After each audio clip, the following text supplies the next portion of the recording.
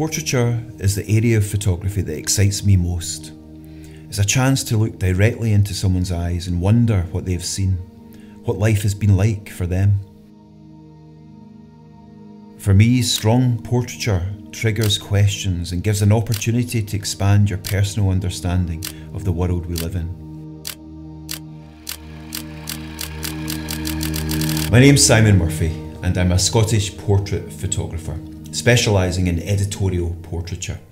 I'm also a lecturer in photography and I am the chair of the MPB Scottish Portrait Awards. So photography changed my life. It became a chance to cross borders, to visit new places, to experience new culture, and to meet fascinating people. And over the years, I've met so many interesting people, photographing actors and musicians, artists, and even world leaders. And what I found, where that really excited me, what I found though, that even just photographing the everyday person, the man in the street, offered that opportunity just to open horizons. And I found that the place where I lived for many, many years, there was so much culture there on my doorstep. So that's when I started to just turn my camera lens towards what surrounded me. And this is when the project Govanhill began. It's a project I actually started around 20 years ago when I was at college, but I picked it up more recently because I wasn't travelling as much with work. Govanhill's a very small area in the south side of Glasgow in Scotland. It's a very diverse, multicultural area. I've had so much joy from photographing in countries all around the world that to turn my lens to this area again, Govanhill, where I actually found a lot of that diversity right there on my doorstep, that became really exciting.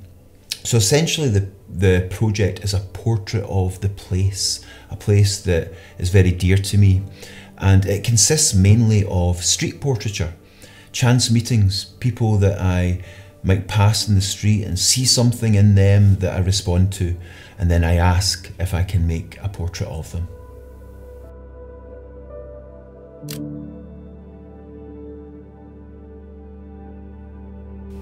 Portraiture is the area of photography that does the most for me. It's the one that excites me the most. I think portraiture gives you a chance to look into someone else's lives, look straight into their eyes and consider perhaps what their life is like, maybe ask questions. And a strong portrait for me is one where it leaves you with questions, leaves you with something to think about, and perhaps expands your own understanding of this world that we live in. Now, for much of my work, I photograph on a medium format film camera. I have been doing for years. The project Govanhill that I shoot, I started 20 years ago, so it just felt right to continue in the same way. I'm a bit of a creature of habit, so when I start a project in a certain way, with a certain process, I tend to continue on in that way. There's a lot of things I like about the medium format camera. One of the main things, apart from the quality of the image that you get from it, is just the ability to be separate from the camera. The camera, it's not over my eye, it's down here, so I can have direct communication with the subject as I photograph. Recently though, I have been thinking about a new project. And when I think about a new project, I think about the whole process. And that would include camera. Which camera should I choose to photograph on? I have been looking to explore colour photography just a little bit more, and also really impressed with the quality of images from new medium format digital cameras. So when I got this camera, this is the Fuji GFX 100. I took it straight out of the box and immediately I hit the streets. So I had no idea how to use it. No idea at all. I didn't even know how to change the ISO on it. But because I'm used to shooting medium format film cameras, then I thought, well, all I really need is to change the aperture and the shutter speed. I did need to set the ISO, but I found it pretty quickly after that. And I thought, let's just give it a go. So that's what I did. This is the first time I've used a camera like this. I've not even had time to look where the aperture and shutter is.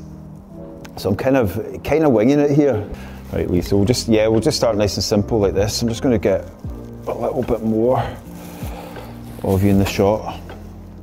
That's brilliant already, that's brilliant. The camera feels quite old school in a sense, you know, there doesn't seem like too many functions on the face of it, which is good, because when I'm working with a medium format camera, it's aperture, shutter, that's it. And so it's not over complex. Brilliantly. Again, go for the side on, the chin quite high, that's good.